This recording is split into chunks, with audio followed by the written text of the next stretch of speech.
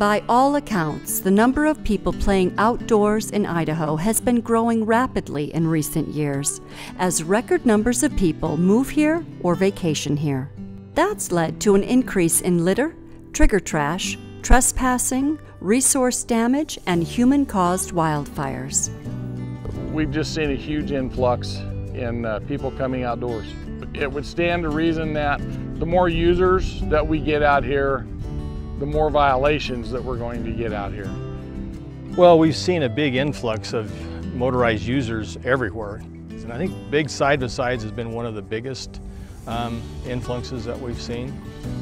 The Indian Springs Recreation Area, located in the foothills of Twin Falls and Kimberly, is managed by the Bureau of Land Management for multiple use.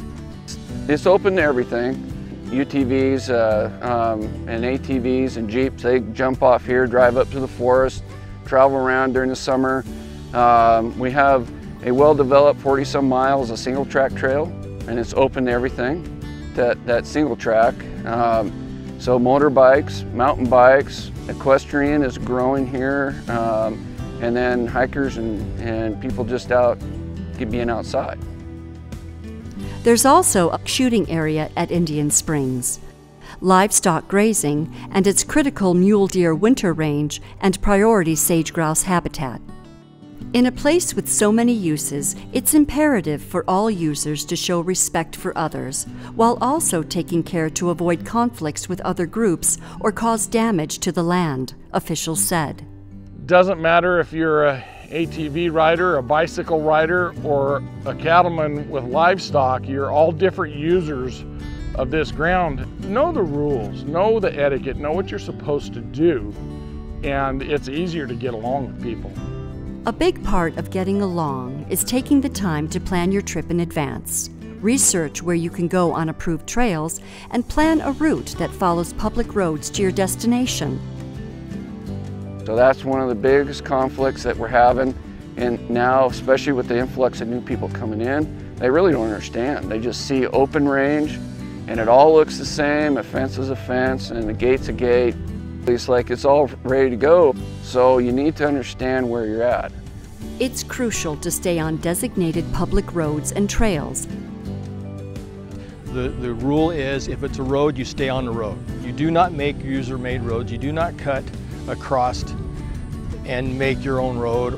We have to be stewards of the land, regardless what kind of user you are. Concerns about recreation access issues have become top of mind for the Idaho Rangeland Conservation Partnership, a diverse group of people who care about the land and encourage responsible use by all user groups. The Idaho Rangeland Conservation Partnership formed in 2018 to bring recreation and conservation groups together with ranchers and state and federal agency officials to share ideas in a safe, non-judgmental setting about land stewardship, wildlife, and multiple-use management. Common concerns such as preventing human-caused fires, packing out garbage, preventing private land trespass, showing respect for all user groups, and preserving native sage-steppe habitat for wildlife and livestock grazing are all crucial issues that IRCP participants care about, officials said.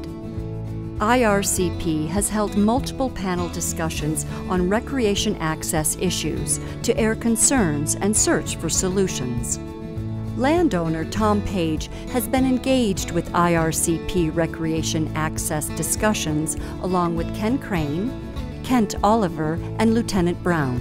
With more and more users, it's the kind of thing that is necessary to resolve issues around multiple use or recreation access or, good behavior on public lands to reduce wildfire risk and weed spread and all the other things like that. And then you just get a chance to meet people from other walks of life that you wouldn't, and so that helps engender some more civil discussion. In this video, experts share a number of tips and trip planning resources to promote good stewardship of Idaho's rangelands.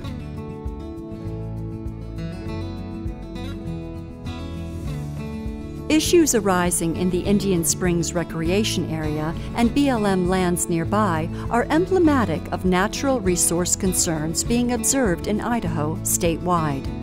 For example, there are many areas with mixed land ownership and a broad mix of recreation uses where people need to do their homework before they go.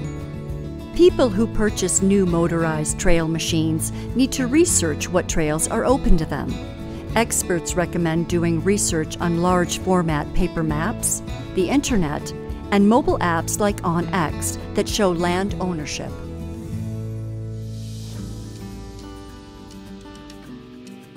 Just look right here. You've got a road that comes up to an area and stops, but yet it has been forged up the mountainside. That's user-made. That's not a sanctioned road by the Bureau of Land Management, which is the land we're standing on. Riding clubs like the Magic Valley ATV Riders were formed years ago to help motorized users understand the rules and go on club rides to learn about the best trails to enjoy.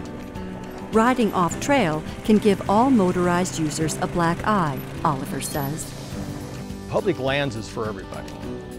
And it's not my land, it's our land.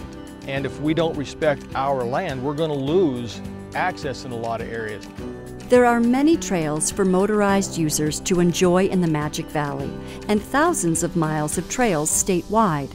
People just need to learn the ropes about what trails are suitable for them. Single-track trails, for example, are for hiking, biking, trail running, motorbikes, and horseback riders. 50-inch motorized trails are specifically for ATVs and narrow side-by-sides like Polaris RZRs.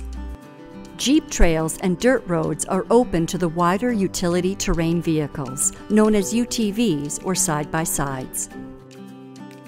Motor vehicle use maps, developed by the U.S. Forest Service, explain what trails and roads are open to each use. The maps are available at all National Forest offices and online.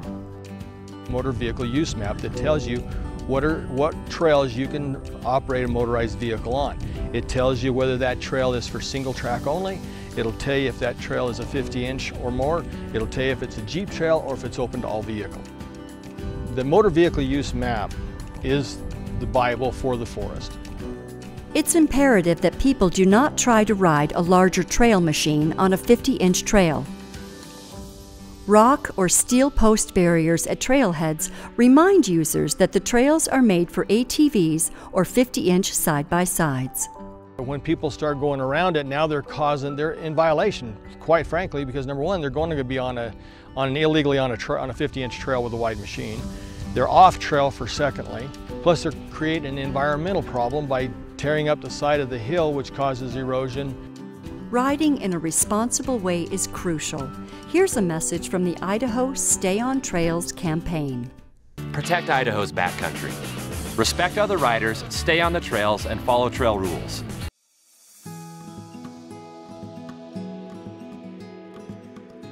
Planning your route ahead of time can help navigate through areas with mixed land ownership. Big picture maps show where people will encounter private lands, shown in white on BLM or Forest Service maps, on their way to public lands. But this is state blue, this light blue. This is BLM, this sort of faded yellow. And then this dark green is the ranch itself. And so you can see even this one little loop touches on 3 different land ownerships. Big picture maps also help users plan their route to their destination, following public access roads. That's where you need to have the big picture. You need to figure out where it is that you want to go. I think it's important to do their homework so that we can continue to have sort of a civil use by all parties of public and private lands, which, as you know, in the West are very mixed up. And so knowing where to go and knowing how to act responsibly is only going to increase your credibility when you want to talk to those folks about access or management. Online resources like the Idaho Trails Interactive Statewide Map, sponsored by the Idaho Department of Parks and Recreation, is a great resource for trip planning. Click on a trail and the online Trails map tells you what types of uses are allowed on the trail, season of use, trail length, and more. When you're navigating your ride in the field, use a GPS or online apps like OnX to navigate challenging areas with mixed land ownership that might not be well marked. Most backcountry areas in Idaho are out of cell range, so be sure you're using a satellite-based system that works without cell service. Or download key maps for offline use before you go. The technology of today is just, it's amazing. You need to have the resources with you, for the area that you're going to be riding in. Know if you're on public, know if you're on private. Talk to landowners, get permission to be on their place. If private lands are posted "No trespassing" with signs and orange paint, do not trespass.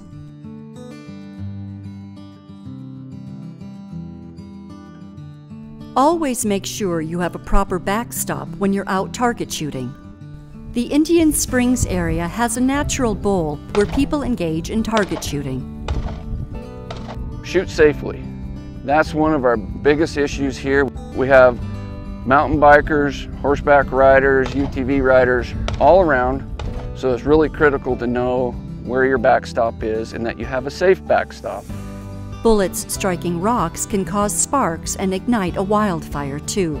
Here right behind us are evidence of 2 fire starts from shooting, target practicing. This hillside right here last year burned, and then there's another fire scar just up behind, and that was bullets starting fire. A Bellevue man shooting at an exploding target started a major wildfire in the Pioneer Mountains in 2018. Shooting at exploding targets is illegal on public land. The man was cited for the violation. Started a big fire that burned some really good habitat for multiple wildlife species, and cost the taxpayers millions of dollars in trying to repair it. Please remember to pick up your used shells and bullet casings when target shooting on public lands. If you bring a target and shoot it, take it home with you and clean up your empty casings and shells where you're shooting, and it helps preserve the area, make the next user coming out enjoy the area better.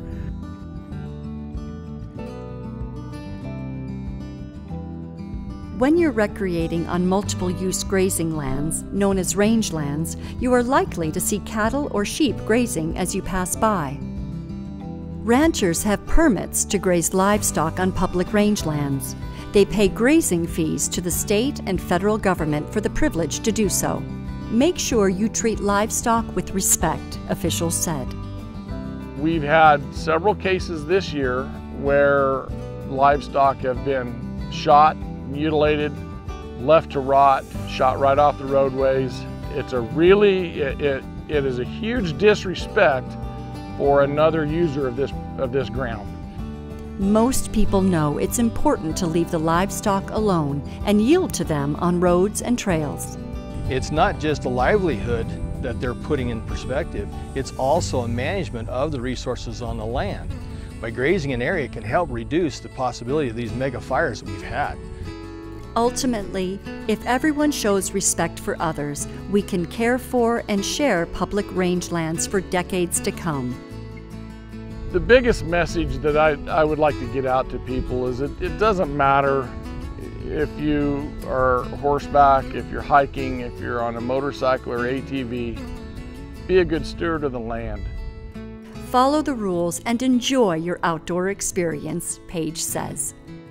Certainly as a recreational user, if you want to have good relationships with private landowners and land management agencies for whatever your use is, if you want those uses to continue, obviously I think it's anyone who's pretty smart about it. It's going to try to behave and play by the rules and encourage others in their user group to do the same thing. Oliver encourages trail riders to join clubs, go on trail rides, and learn the country. I really just want people to understand that we are working towards a goal for all of us to be able to come up and recreate.